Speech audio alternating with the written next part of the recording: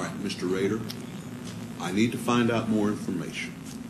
On that particular day, the 15th day of January, 1974, can you tell me where you went to kill Mr.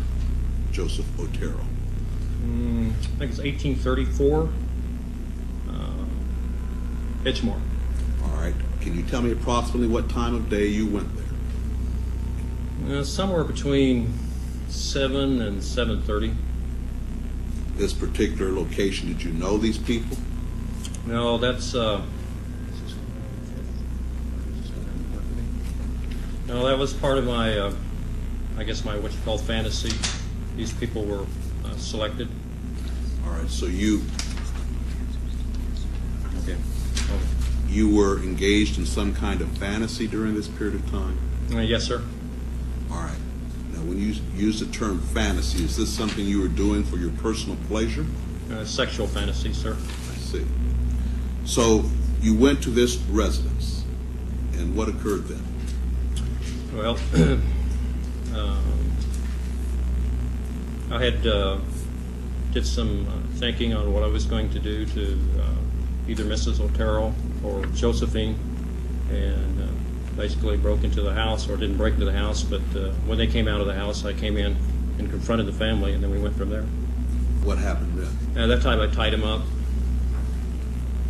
While still holding him at gunpoint? Well, in between tying and yes. Yeah. All right. After you tied them up, what occurred? Well, they started complaining about being tied up, and I re-loosened the bonds a couple of times. Tried to make Mr. Otero as comfortable as I could. Apparently had a cracked rib from a car accident, so I had him put a pillow down for his head. They, they talked to me about, giving the car and whatever money. I guess they didn't have very much money, and there I realized that, I didn't have a mask on or anything. They already could ID me, and made a decision to go ahead and put him down, I guess, or strangle him. All right. What did you do to Joseph Otero? I put a plastic bag over his head and then some cords and tightened it. And this was in the bedroom? Yes, sir. Did he, in fact, suffocate and die as a result of this? Not right away. No, sir, he didn't. What happened? Well, after that, I did Mrs. Otero. I had never strangled anyone before, so I really didn't know how much pressure you had to put on a person or how long it would take. But was she also tied up there in the yes, bedroom? Yes, yeah, both their hands and their feet were tied up. She was on the bed. Where were the children? Josephine was on the bed, and Junior was on the floor this time. So we're talking first of all about Joseph Otero. So you'd put the bag over his head and tied it, and he did not die right away. Can you tell me what happened in regards to Joseph Otero? He moved over real quick and I think tore a hole in the bag, and I could tell that he was having some problems there. But at that time, the whole family just went panicked on me, so I worked pretty quick. You worked pretty quick. Well, I strangled Mrs. Otero, and she went out, or passed out. I thought she was dead. She passed out. Then I strangled Josephine. She passed out, or I thought she was dead. And then I went over and put a bag on Junior's head, and then if I remember right, Mrs. Otero came back. She came back and... Sir, let me ask you about Joseph Otero Sr. You Senior? indicated he had torn a hole in the bag. And what did you do with him then? I put another bag over it, or either that or if I recollect, I think I put either a cloth or a T-shirt or something over his head, and then another bag, and then tighten it down. Did he subsequently die? Well, yes.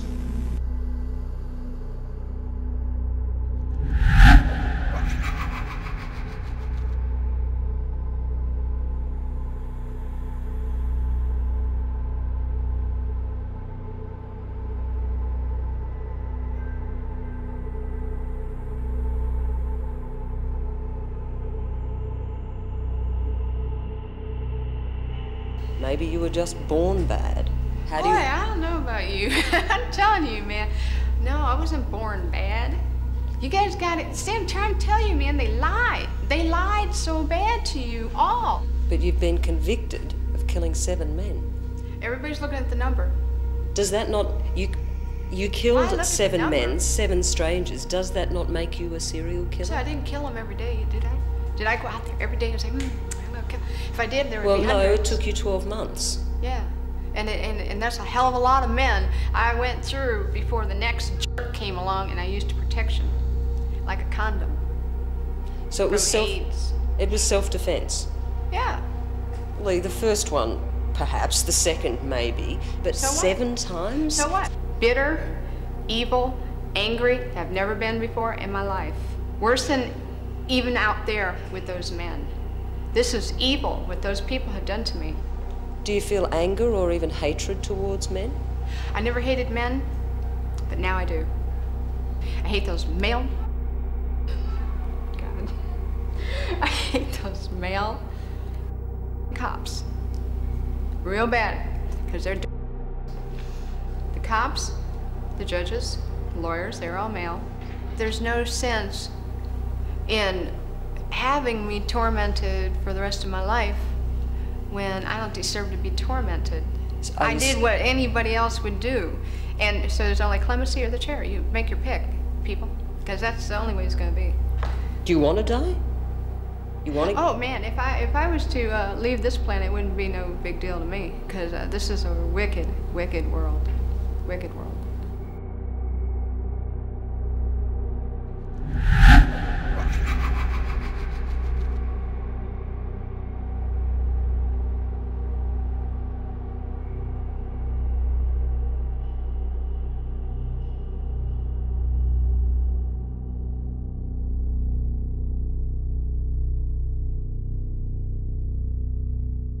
Well, I'm a serial killer. I've killed 8 women, 6 in this state and 2 in New York. I'm not a big serial killer, by the way. 8 people, that's nothing. I mean, there's a lot of other guys you can go see. I saw this woman walking along the road with a stroller. I pulled off the side of the road. She came into the driveway, walked up the driveway. I was behind the house.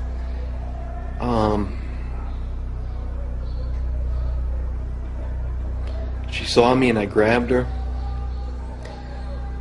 I told her that if she didn't do what I wanted, that I would smash the baby's head against the wall of the house. Where I think that's important is I've always said that I never understood why the women never really resisted me. I'm not a big, strong guy. Nobody ever seemed to fight. I raped her, strangled her. I left her for dead. The only reason she's not dead is it has nothing to do with me. So, when I attacked her, I don't believe I was in control. I don't think I could have stopped. Reason I say that is because there's a very clear point to me after she was dead when I was feeling, well, I didn't really feel anything. I mean, I knew what was going on, and I saw what was going on, but it was more like watching an old film that we used to see as kids in the high school. You would think that if you killed somebody, that you would have that face imprinted in your mind, and that you wouldn't be able to get it out of your mind. I don't have that. I never had that. The only face that I can see is what was in the newspapers a few days later when they were missing. You know, like the high school picture. Anybody know where this girl is type thing.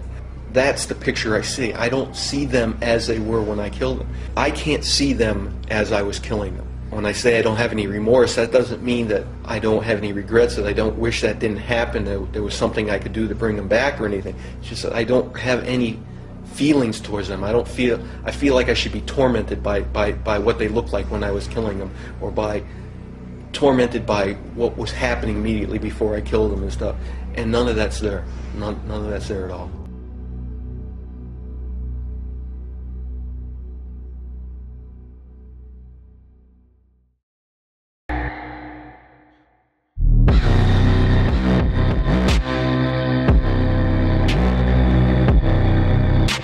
Thank you.